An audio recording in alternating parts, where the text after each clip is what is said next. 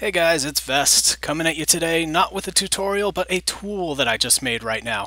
So a challenge was presented by an IDW colorist on Twitter who wondered, is there a way to fill in the small 2 to 3 pixel wide gaps that appear in line art in Photoshop? Well, I didn't find a filter for it, and I couldn't really find anything online for it, so I figured I'd just try my hand at making an action of some sort that would handle that. So to run this action, let me just get some line arts right here. I just made this abstract design in a course of about 10 seconds, and I put all these gaps throughout it, where it intersects and stuff, and there are gaps of, 3 pixels wide, 2 pixels wide, 4, 5 pixels wide, and this one addresses gaps that are only 2 to 3 pixels wide, because if it was any larger, it could really affect the line art in very negative ways, like areas where there's a lot of overlap and stuff right here, it just wouldn't work very well. So to run this action, you got to open your Actions window, which can be found here. So under Window, go to Actions. So I just had that open, so showing where it was. And then as soon as you download the action, I have the download link in the YouTube video description below.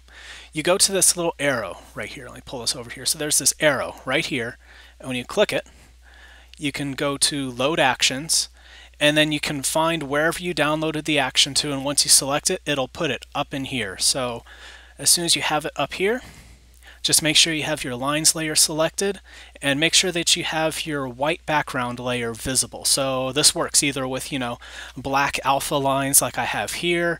It works if you have the lines and the white background visible if they're merged into a single layer, so the lines and the white background are on the same layer. It works all the same way.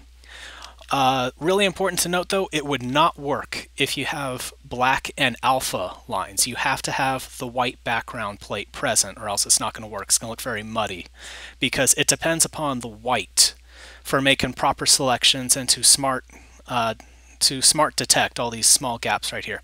So once you have this all selected, you have the lines layer selected, make sure that you don't have anything selected either. So just make sure that you have your selection deselect, like, any selection like this. You don't want that because it'll mess it up. So nothing selected, black lines present, white background plate present, and all you do is you just play it like this. So just play, and there we go. You'll see that it creates a new layer right here, and if I toggle its selection, you'll see that there are these little lines that now appear where the gaps were. And these lines are only applying to gaps that are 3 pixels wide maximum. Anything wider than 3 pixels, it does not detect, so it's not going to mess up your lines where there's like high detail like this. It's not going to affect it at all. It's only where the gaps are. So anyway, hopefully you find this tool useful, and hopefully it saves you a lot of time on it. And hopefully, like gaps like this that are big enough, hopefully there aren't so many of them in the line art that you have that it becomes a problem. But anyway, let me know if this tool helps you out, and I'll catch you guys later. Thank you for your time.